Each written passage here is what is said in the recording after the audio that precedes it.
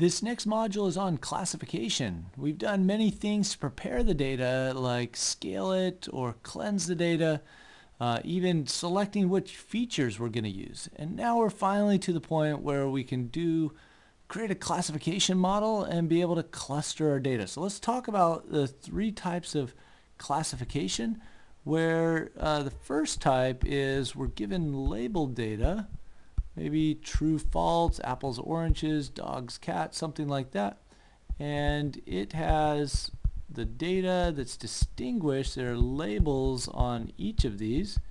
And we are going to use the X and Y values to try to predict whether this is a false or whether this is a true, or a 1 or a 0, or dog or cat, apple or orange, or something like that.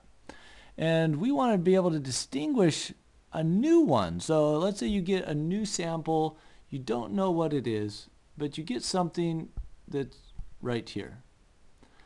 And you want to be able to use all of this data and this data to help you classify or predict what is that new data point going to be. Is it a true or false, a 1 or a 0? And so when we talk about classification, there are different methods like supervised learning. Supervised learning is where we have the labels. We know the answer on our training set. In unsupervised learning, it's a little bit different. We are given these data points, but they're all the same. In terms of the labels, there's no distinguishing them between true or false. And what you want the algorithm to do, the clustering algorithm in unsupervised learning, is to try to come up with a line between these. So if you had to do that, you might say, well, there's a little bit of a gap here, so I'm going to draw my line somewhere like that. Okay, and then it maximizes the separation between these two different clusters, but it might give you a different answer there. And this one might be classified as a false, and that one would be classified as a true. In unsupervised learning, you don't necessarily know the answer. It's just trying to cluster or classify these into different data sets. Now there's a third one that's kind of a hybrid between them, where maybe you know that a few of these are labeled, and that's called semi-supervised learning, where some of them have labels and some of them don't, and then it tries to figure out the rest of the clusters with this semi-supervised learning. So let's go through, and this is mostly just kind of a show you some code that works with many different types of classifiers, just to give you an introduction. And one of the favorite ways to do that is just to recognize numbers. We're going to import a set just that comes from sklearn on 64 pixel images, and we're going to train a classifier. In this case, a support vector classifier, or SVC. And there's our gamma value, and we've split it into training and test, and then fit it. Okay, now our SVC is trained. Now we want to evaluate this on some digits that we didn't use for the training. And so this is the outcome of that. So you can see the image here. This looks like a 3, and it predicted that it was a 3, and the label is that it was a 3. Okay, this was 9. We got that correct. So let's just keep running this until it comes up with something that's not correct. Okay, those are all correct again.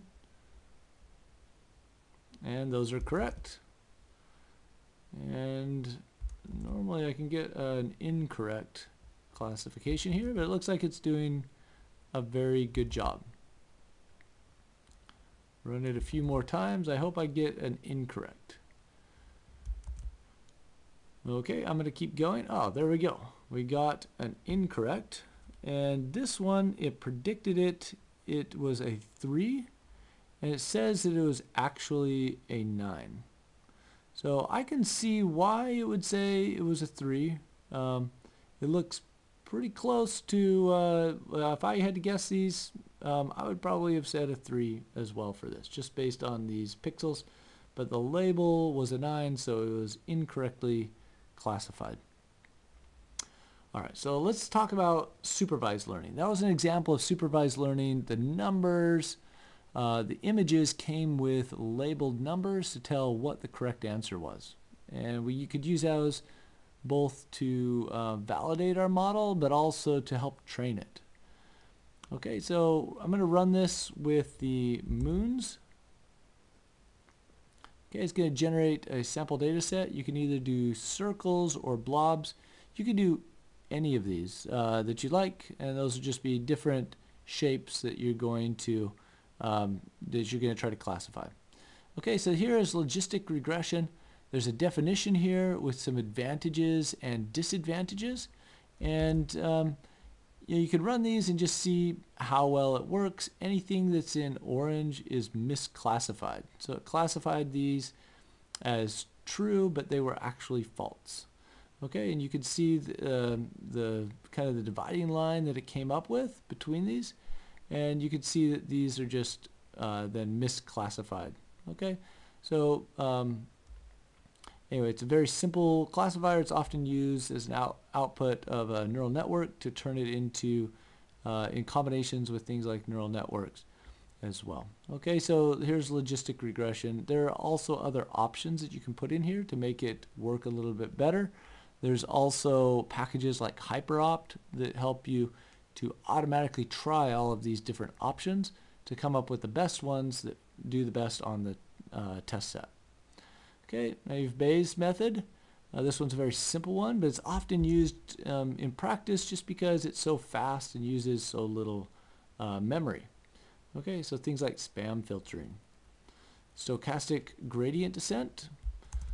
All right, and this one about the same as the others, okay? And k nearest neighbors. Okay, this one does a little better job. This one uses more memory when it stores the classifier, but it's a very good one.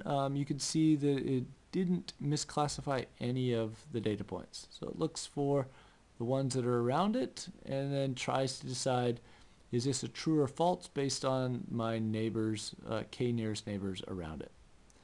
Okay, decision tree. Okay, simple to understand and visualize, and requires little data preparation. Again, that one does very well at the classification. Random forests. I'll let you read more about the advantages and disadvantages of each of them. A little bit of misclassification right here. Okay, support vector classifier. We already saw that with the number classification. Again, that does very well. Here's a neural network. It's effective in nonlinear spaces, doesn't extrapolate well outside the training domain, and a little bit more about neural networks. Okay, so there is the neural network. Again, try the other types of data sets and see how well they fit. Now, unsupervised classification, we are not given the correct answer when we're doing the training. It has to try to come up with it itself. So you can see when we fit, we don't have the comma YA here. Okay, that one is taken away. Those are the labels. We just have the inputs. And so it's going to try to distinguish these itself. And then I have this one, if most of them are, or a quarter of them are misclassified, it'll just switch the true or false just because it doesn't know what's true or false. So it's just going to swap the 1 or the 0. Okay, you have the Gaussian mixture model. Now, the unique thing about this is it also tells you, how certain it is about that classification. So it gives you more of a continuous prediction between 0 and 1. So you actually have to round it off if you want to get a yes or a no, instead of a 0.6 or a 0.8, how certain it is that it's part of that set. All right, and then there's others like spectral clustering. This one, you fit and predict. You don't separate those into two. The fit and predict are separate in all of the other algorithms.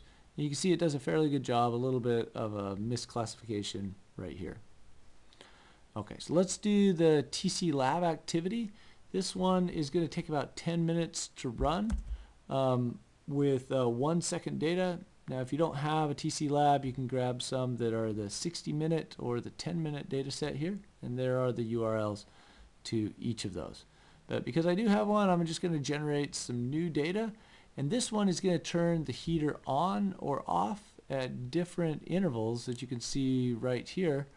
And what we're going to try to do is develop a classifier that tells us when the heater is on or off. So we're not we're giving it that information for training, but then we want to develop a classifier that helps us be able to predict whether the heater's on or off. And you might use that in a situation, for example, if your heater is broken and you're telling it to turn on but it's actually off, then you can develop something like a classifier to tell you what it thinks it's doing based on the temperature versus what you commanded it to do.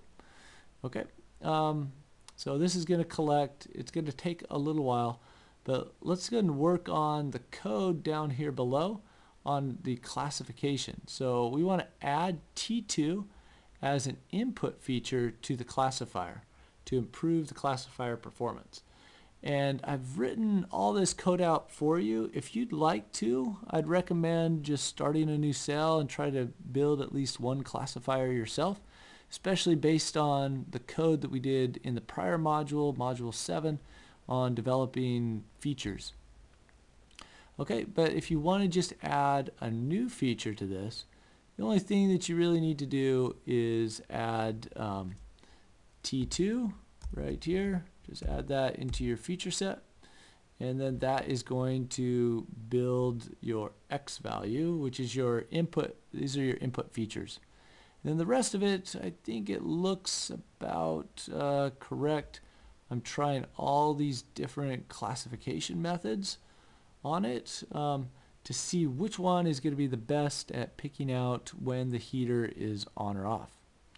Okay, so you also have supervised and then also some unsupervised learning modules as well. So it just combines everything into one, and we're just going to see which ones perform the best at determining whether the heater is on or off.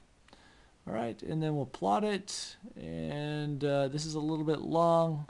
You know, if you just want to run it yourself, that's great. If you want to try to develop one of these yourself, go ahead and use my code as a template or start from scratch. I'll go ahead and pause it until the data is collected, and then we'll run this classifier. The data is finished collecting here. We can see, you know, the heater turned on or off, and you can see it turned on or off in these different segments and the temperatures. Okay, so let's come down here and just run this. We're going to try to import this CSV file. If it isn't there, then it's going to go and load it from this URL. So I'm just going to run this, and it's going to do all of these classifiers, both supervised and unsupervised, on this, and let's just see how it does. Okay, so it's going to come up with a plot in the end, and you can see this is the training set right here. So we use labeled data for the first ones up until k-means clustering. So this line right here is k-means, and then you have the Gaussian mixture and then spectral clustering, and there you can see all of the different classification methods that are supervised. So you can see that it caught this one is on, here it's on, it missed some of this right here. Okay, and you can also see, for example, logistic regression. This one just did maybe a little bit better than some of the other ones. So you can see it when it predicts that it's on or off. And the unsupervised learning methods, they didn't necessarily pick it out. The data is too homogeneous, it's too clustered together. There's no clear separation between the on or off, and so it didn't do a very good job classifying those. Okay, so that's it. I've already added temperature 2 to this. You know, if you want to, you could try to take temperature 2 out and just see the performance of it. Okay, I'm going to run this again. It just takes a couple seconds to run, and you can see that temperature 2, if it has a benefit, it looks like it actually improved it a little bit more without temperature 2. So anyway, there's the classification with the temperature control lab.